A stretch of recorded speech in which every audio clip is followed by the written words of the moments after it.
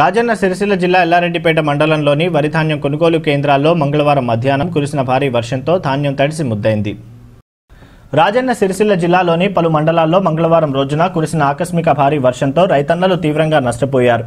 ఎల్లారెడ్డిపేట మండలంలోని వరి ధాన్యం కొనుగోలు కేంద్రాల్లో సరైన ప్రణాళికలు లేక ముందస్తు జాగ్రత్తలు తీసుకోకపోవడం వల్ల తూనికకు వచ్చిన ధాన్యం మొత్తం తడిసి ముద్దైంది. దీంతో రైతులు దిక్కుతోచని స్థితిలో ఆవేదనకు గురవుతున్నారు. ఓవైపు గన్నీ సంచీలు లేక మరోవైపు మిల్లర్ల ఇబ్బందులతో రైతులు ఏం చేయాలో తోచని స్థితిలో ఉండగా అకాల వర్షం తమను తీవ్రంగా నష్టపరిచిందని ఓ మహిళా రైతు ఆవేదనతో తెలిపింది. నష్టపోయిన రైతులను ఆదుకోవాలని కోరుతున్నారు.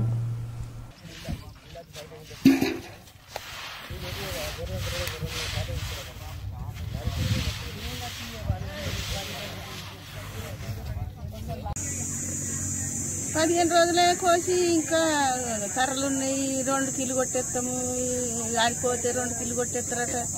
క్వింటాలకు 2 కిలోల పొల్లు వచ్చిందట. 2 కిలోల పొల్లుకు మళ్ళీ ఇప్పుడు అట్లా కాంట ఆపి ఇప్పుడు మళ్ళీ రైతుకు సంతులు బారదనియలే, కాంట పెట్టనీయలే. ఆడ శాంతులు చూసినాక కాంట పెట్టాలి చేయాలని మళ్ళీ ఇయ్యల పెట్టి ఇయ్యల చేసి